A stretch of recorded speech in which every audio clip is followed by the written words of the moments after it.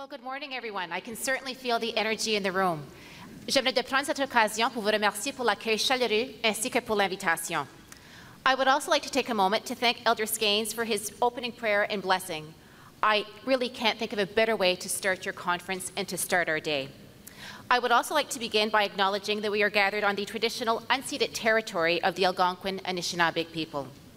And first and foremost, I also want to take this opportunity to thank the Canadian Association for Community Health Centres for inviting me here today. I really have to say, I always feel at home when I'm surrounded by healthcare professionals, and thank you for the work that you do day in and day out. Canada's Community Health Centre are leaders in every sense of the term. You are on the front line, caring for Canadians each and every day, and I can't thank you enough for the service that you do. Putting the Declaration of Astana into action is not an easy task. Translating words into action never is. And I'm a politician, so I'm pretty familiar with that. Let's start by taking a step back. 40 years ago, the world gathered in Alma-Ata, then part of the Soviet Union. The Alma-Ata Declaration made a commitment to health for all. The primary care was at the heart of it. For decades on, we have made great strides towards keeping this promise, and Canada is certainly at the forefront. This is because our commitment to primary care, which began long before Alma-Ata. Last week was the 100th anniversary of Canada's first Department of Health, so it's particularly relevant. When it comes to primary care, the federal government doesn't typically offer direct services. Rather, we play a leadership role that has evolved over time. For the first 50 years of Confederation, health was officially handled by the Department of Agriculture. And yes, I said agriculture, to my surprise. In reality, the government did little. It was the 20th century's climate of social change that spurred the government to set up a dedicated health department in 1919. Yet, the era of progressivism, followed by the Second World War, was truly transformed our place in primary care. Canadians reimagined the role of government in their lives, and they wanted their government to do more. First, this caused the creation of the new Department of National Health and Welfare in 1944, under the leadership of Brooke Claxton, whose name now adorns our building. Secondly, led by the great Tommy Douglas, Saskatchewan introduced Canada's first ever hospital insurance program, followed by universal medical coverage in 1962. Both moves spurred the federal government to act, first with health grant programs, and then, after a long political battle, the Medical Care Act. When introducing it to Parliament in 1966, my predecessor, Alan J. McEachern, proclaimed the words that have become the hallmark of our system today, and I quote, "All Canadians should be able to obtain health services of high quality according to their need and irrespective of their ability to pay," end quote. And then Medicare was born. This followed in 1984 by the Canada Health Act, guaranteeing a national standard of primary care to every Canadian, regardless of where they live. Today, Canada's healthcare system is a symbol of national identity, reflecting the values we hold dear: fairness, compassion, and support for one another. Yet, there are many enduring challenges we still grapple with. We're also confronted by an array of new ones. Things have changed immensely since Alma-Ata, including Alma-Ata itself, which is now known as Almaty, Kazakhstan. En octobre dernier, les gouvernements de partout dans le monde ont renouvelé leur engagement à l'égard des soins de santé primaires en tant qu'aspect essentiel pour garantir l'universalité de tous les soins. Il s'agit d'un point particulièrement important dans le contexte du programme de développement durable à l'horizon 2030. Des systèmes de soins de santé primaires solides aideront à faire des objectifs de développement durable une réalité. Les systèmes de santé assurant la prestation de soins de santé primaires solides sont plus susceptibles de fournir des soins équitables, efficaces et adaptés.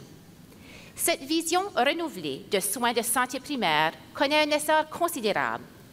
La concrétisation de cette vision est essentielle à l'atteinte d'ambitieuses cibles triple milliard à l'horizon 2023 à l'Organisation mondiale de la santé, à savoir 1 milliard de personnes supplémentaires bénéficiant de la couverture sanitaire universelle, 1 milliard de personnes supplémentaires mieux protégées face aux situations d'urgence sanitaire et finalement 1 milliard de personnes supplémentaires bénéficiant d'un meilleur état de santé. So what does this mean for Canada or Canadians? We all know Canadians are proud of their publicly funded healthcare system. It's almost a cliche at this point, as anyone who spent any time in the United States. And this actually, we've been reminded by this when we're watching the Raptors at the NBA Finals, when Cohen O'Brien tweeted, "Win or lose, at least the Toronto Raptors know they have health care." But just because we have a sturdy vessel doesn't mean we don't face rough seas, and we acknowledge that. For one, not all Canadians, as indicated earlier, have equal health care coverage. Indigenous peoples, seniors, new Canadians, and others are confronted by unique challenges, and impact of many chronic diseases are quite disproportionate.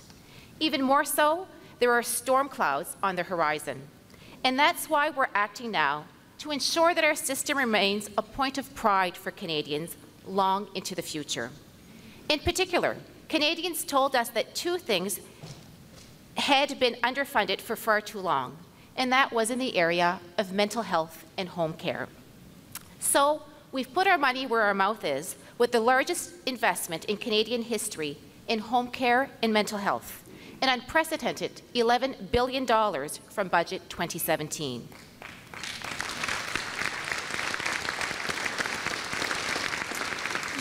Now, of course, mental health and home care aren't primary care themselves. That's exactly the point. Now, allow me to elaborate on how two provinces, that being British Columbia and Saskatchewan, illustrate how these investments help primary care. British Columbia, for example, is using home care funds in 4 areas, including scaling up successful models and connecting them to primary care and improving home care infrastructure and technology. What does this look like, you might ask? It's a personal support worker who used to come to a home once a week, caring for a senior every day, or a patient's health information being collected at home and sent directly to their doctor. What's the upshot? Well, it's fewer visits to the hospital, freeing up valuable space. It's nurses spending less time doing clerical work and more time caring for their patients. And it's better use of primary care to focus resources on those who need them the most. We also must integrate existing services.